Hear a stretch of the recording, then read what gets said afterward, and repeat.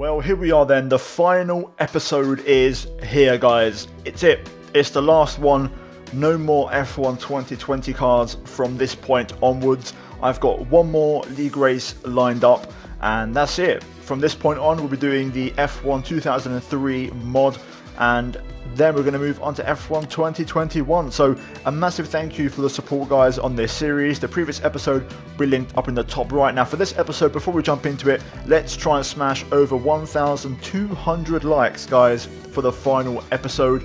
And yeah, we're going to go for a code word for this one and say Williams. Yeah, Williams as a code word. Why not? Let's just throw it in there, so it lets me know you guys are supporting the series. But as you can see in the background, for the final time this season, we look at the progression chart, and we are going to end the season as the second fastest team and on the heels of Mercedes. So in the end, we kind of got there, and the upgrades, you know, played their part. With that said, we moved into practice, and we had a pretty decent session for the final time, putting away a few more R&D points, overall 1,037 to be exact, taking our total to 3,282. So we'll be spending those hopefully in the next episode. I'm going to do one more off-season inverted commas slash what would have happened episode basically, and then dare I say I might even squeeze out one more to see if I can go below 1 minute lap time at Austria, but we'll see how that goes. Either way, for now, there's going to be one more episode penciled in for the kind of season 4 pre-season in a way, just to see what would have happened during the off-season, because there is a regulation change planned in between this season and the next one. Nonetheless, moving into qualifying into Q1, and a pretty routine session. We go P3 on our first lap, setting a 29.6. Purple sector 3, and that lap would be enough to move us into Q2. George Russell, 29.5, pretty good pace as well as both cars progress into Q2, and things are looking pretty decent so far. In Q2, this was my best lap of qualifying, so let's enjoy it for the final time. Hopefully, you guys like the engine sounds.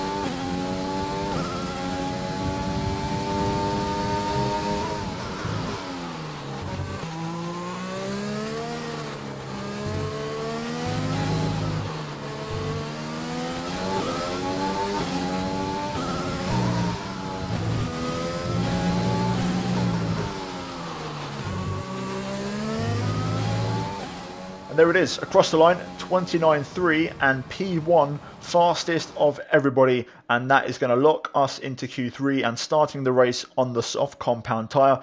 George Russell just got through in P10. His pace was actually quite a bit slower than Q1, so a bit of a surprise there. And Gasly the fastest in the Red Bull. We then moved to Q3, nightfall was upon us, and this was it now, all or nothing, maximum send, and Q3 did not go exactly according to plan. Through turn 3 I get a bit of a correction there, which just sends me offline. I go for a spin and I retaliate, hitting the wall, and the front right rips off the car, and that is going to be the end of our qualifying session. You can see just there I get a bit of a snap mid-corner. I tried to correct it, and yeah, we go into the wall quite heavily and break off the right front suspension. So that's going to be the end of qualifying, and our final qualifying of the season ends on a bit of a damp note, a bit of a whimper, but nonetheless, overall, it's been a great season. Of course, we're not fighting for anything in this race, purely just for pride, and we're going to start the last race in Abu Dhabi from P10. George Russell in P4 in the other car, which is great to see. Mercedes on pole with Bottas, Gasly on the front row as well. And yeah, overall, we're going to have the full support from you guys in chat, of course, and also the birds outside, the best fans, of course. Big shout out to the birds all season long. But guys, that's it for qualifying. We're now going to move into the final ever race of the Williams Road to Glory. Welcome to the Yas Marina circuit for the finale of another thrilling Formula One season. It's been a breathtaking year, and we end it at a track that's been the scene of many glories and heartbreaks over its history. It's time to end the season in style. It's time for the Abu Dhabi Grand Prix. The Yas Marina circuit, just over 3.4 miles long with 21 corners and 2 very long back straights. There are 2 DRS zones going into the heavy braking zones of both turn 8 and turn 11 and offer plenty of potential for overtaking. The circuit comes with its fair share of tricky corners as well, in particular 15, 16 and 17, which will certainly test a driver's braking management. With me today, of course, is Anthony Davidson. Let's talk about Martinez. They've had a fantastic campaign. It's been a wonderful year, and they come into this weekend's Grand Prix as a fully deserving champion. It really is well deserved. I wouldn't say it's been a faultless title challenge, but certainly one that has been consistent and well managed. Here's hoping they let off a bit of steam today and give us an exciting race. Off the back of a fantastic qualifying session, it's time to see how our starting grid looks for today's race. Good job yesterday from Valtteri Bottas. The Finn starts from pole position, with Pierre Gasly alongside. Considering the rest of the grid, we have Albon, Russell, Lewis Hamilton and Ocon, Leclerc, Norris, Martinez and Daniel Ricciardo, Sainz, Perez, Daniel Kvyat and Stroll, De Vries, Matsushita, Antonio Giovinazzi and Kevin Magnussen. Verstappen, they've taken a grid penalty, and Romain Grosjean sits at the back of the grid. And now it's time to head down to the track. You know what? Let's just get down to business and let's throw down in Abu Dhabi. Okay, let's throw down then. For the final time, the 5 lights are on in Abu Dhabi. 5 lights and away we go. Oh, that's a poor start. Quite a bit of wheel spin there as we try to defend. We're going to go to the outside into turn 1 here. We've got a 3-1 action between Ocon, Leclerc and Norris. These guys are still going at it right now as we go around the outside of Ricciardo through turn 2. Exit of 3, Ricciardo's still keeping his nose in. As we go side by side into 5 and 6. Going to have to be a little bit careful here with the Alpine. Now into the hairpin, I'm going to try and take a nice wide line. Try and get the exit down. That's good. Losing out a little bit on acceleration as always, but we might get the second phase. You can see the Ferrari's lacking a bit of straight line speed as Ocon gets past Leclerc. We're going to try and get Ocon as well here, up the inside. Long way round.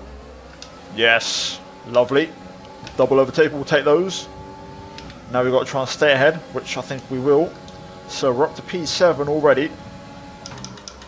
Lando Norris in P6, and then ahead of him is Lewis Hamilton. So if we can clear Lando relatively quickly, that'd be great news for us. I believe George Russell's in P2, so what a start from George.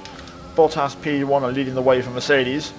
Let's try and give George a hand and try and get both Williams on the podium for the final time in this season. Well, the car feels insane already. I feel like I've got a lot of pace and I want to use it. Here we are tucked in behind Lando. We're going to set him up for the hairpin. Try and pick up a late apex and a nice clean exit. There you go. This should be good enough. We're going to drain the battery to try and get past the Mecca. Looking like that McLaren's got some good straight line speed here. We're going to go down the inside though. Or maybe not. Lando actually goes defensive in the brake zone, which kind of put me off a little bit there, but we'll try and get him out of the second one. We'll try again. Here we go. Bit closer this time. We're not going to hesitate on the brakes.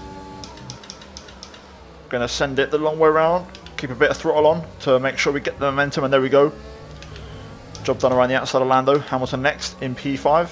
Okay, so we've dropped Lando out of DRS range. We're now tucked in behind Hamilton. Further ahead, George Russell is probably going to get overtaken by one of the Red Bulls. I think it's Pierre Gasly who has got behind him. If not on this straight, then It will be on the next one. Wow, that was close. Almost running into the back of Lewis there. Feels like Hamilton doesn't have a lot of pace right now. And I think I could pass him here. He's not super close to Albon, so he's not getting much of a tow. Do I go for this? Do I fancy this? Damn right I do. Lovely stuff. 5.5, and we're straight up into P5. Now it's going to be 2 Red Bulls versus 2 Williams. Bottas absolutely storming away out front. Let's try and help Russell out here. Fastest lap, 33.7.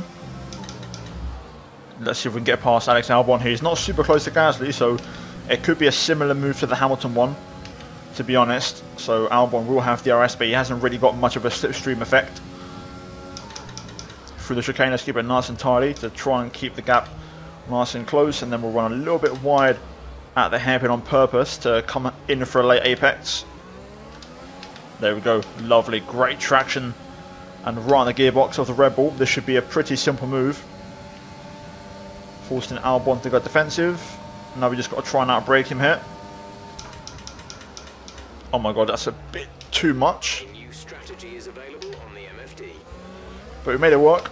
Managed to force him off as we get a different strategy here. Okay, copy that. Not really interested. I'm probably going to change my strategy slightly, but the actual tyre compounds won't change. So yeah, let's get after Gasly now. He's next, but we can definitely win this race. Hamilton, meanwhile, battling with Albon behind us, which is going to be good news because they'll both drop out of DRS range. Let's see what happens here.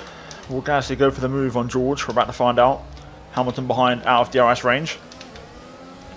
Nice exit again there. To be fair, George's doing a good job. He's keeping a fairly decent gap to Gasly, but look at this. I'm forcing Gasly to drain his engine mode, and as a consequence, he's going to go for the move on George. I'm going to sit back at the moment and just wait. We might be able to get them both here if I line up the cut back through here. There we go. Now we just got to wait. Russell has DRS, so we're going to use him to get through here. We're going to make it 3 wide-ish, taking the shortest line, and there we go. We're through and up into second place.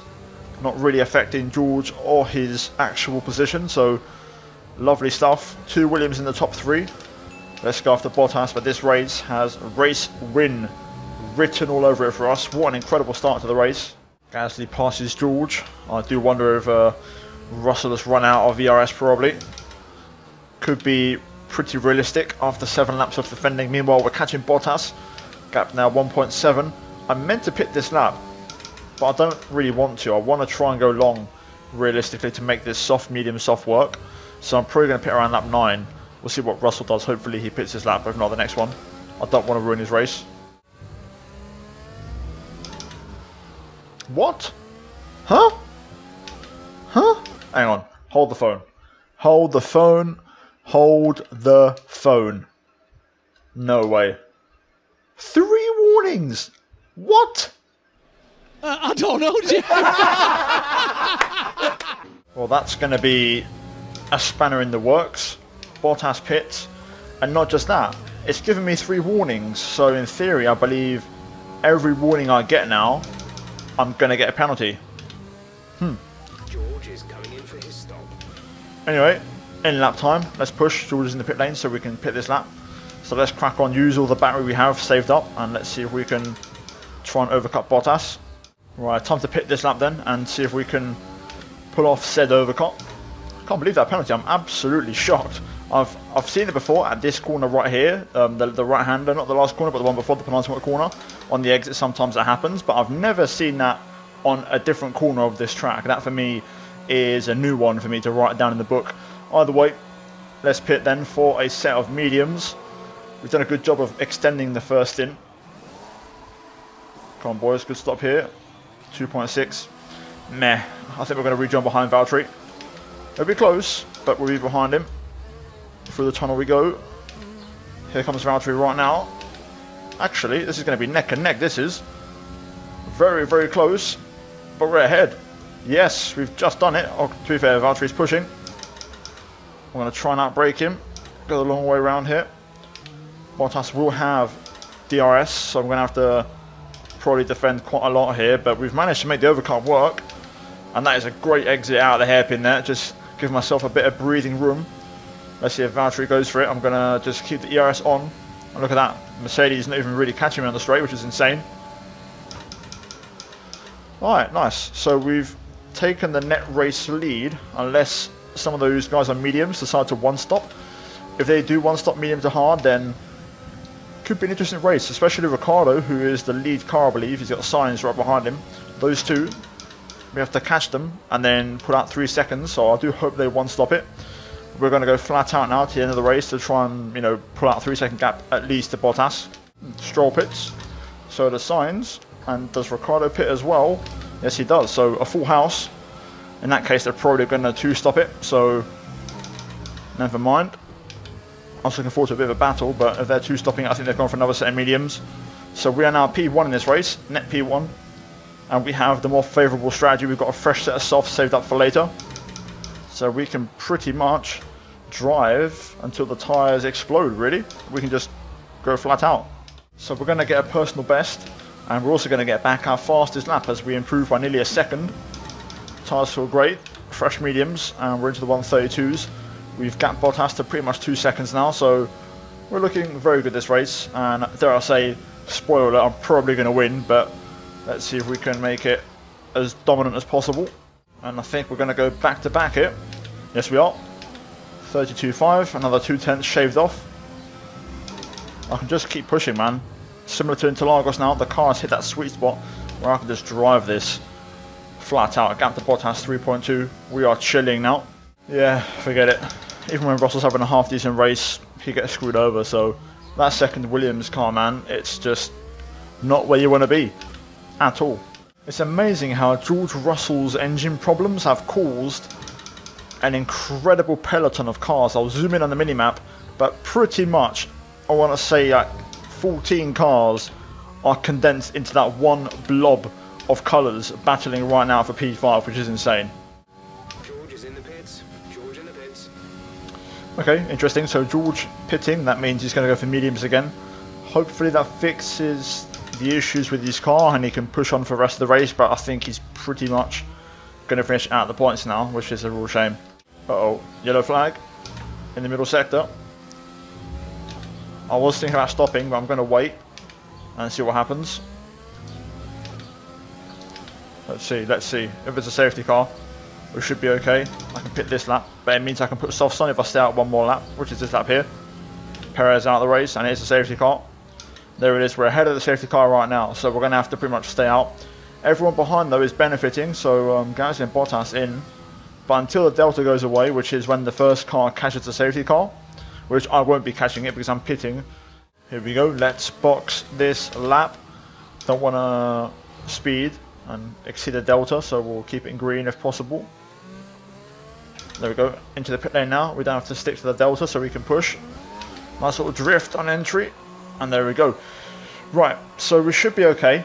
I'll be very surprised if Bottas and Gasly are ahead of us. I don't think that can happen. Physically, mathematically, it's impossible. The safety car's chilling at turn 4. Fresh set of softs onto the car, and it just means we've got to do about the same laps as the first in, but on slightly fresher softs. So there we go, we're back on the way. If anything, we actually gained a bit of time, so happy days all round. And we're going to have the best tyres, and also everyone behind us are mediums, so we should be able to wrap this up and get the 3-second gap quite comfortably unless something goes horribly wrong in this final stint. But there's the safety car. Let's go through this phase. Okay, safety car in this lap. So we're going to get a bit of temperature in these tyres because they're stone cold. I've been waiting until this very last moment to get some tyre temp. I should do the trick though, I'm pretty sure. Let's see if we can get those rears fired up. That's the real key here. Trying to get some temp in the rear tyres. We'll hopefully achieve that here on this little straight right now if I just gain a bit of speed. There we go, that should do the trick. And now we wait to pull away. Once the game gives me full permission to control. And away we go. Straight away, we're just going to pull the pin and absolutely yeet it on the restart. Let's give it maximum beans. We want the fastest lap and the race win, so let's give it everything we got. And also let's try and drop Bottas out of DRS range ASAP. Out of DRS. Let's see if we've done enough though to secure a decent fastest lap. 31.1. I don't know why I was saying 11, but job done. Ricardo and P5 on softs. Watch out for the Alpine. Could be a threat, a man to look out for. Possible late charge for the podium. We've got the gap we need now, 1 second. Now we need to build that up to 3 seconds. The AI will stop running full power on the next lap, so that will make things a bit easier for us. Gap now 3 seconds to Bottas. Let's keep growing it, because in the last couple of laps, we know that AI are going to push with full power, and they'll probably have better tyres than me at that stage. My softs would have started to fade, so I need to keep pushing. I can't let off yet. This is going to be close. I don't know how much pace Bottas will have in hand, but when he's running full power, I'm expecting him to be quite quick. 2 laps to go. He has to gain 9/10 per lap. That is possible. It depends when he turns his engine up, but right now I've got no more pace in me. I'm giving everything every lap here, so it's in Bottas' hands really. Whenever he wants to pull the pin, he can push. Well, this is it. Bottas hasn't actually gone on the rampage. It hasn't happened, which is very surprising. I think now he's starting to push as the delta is starting to fall down, but it's too little, too late for Valtteri. And here we go, through the final few corners. What a race, what a performance. We messed up in Q3, we recovered in the race, and for the final time in this series, we win in Abu Dhabi. Get in.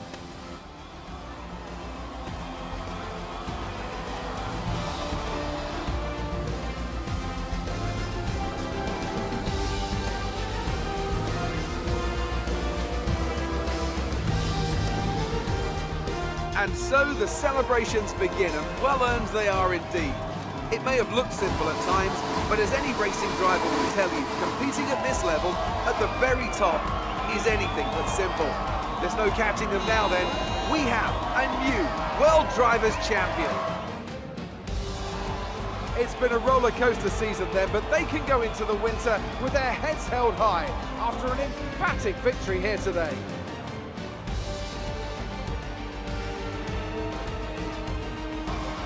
So Anthony, what made the difference out there today?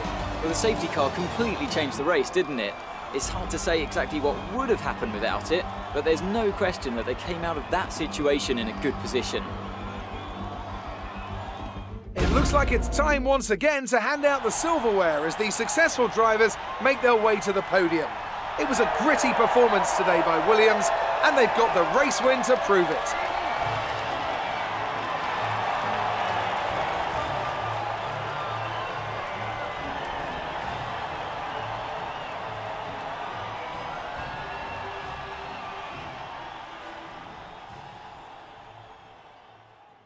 Well, there we go then. That is it for the race. The curtain falls on the career mode series, guys.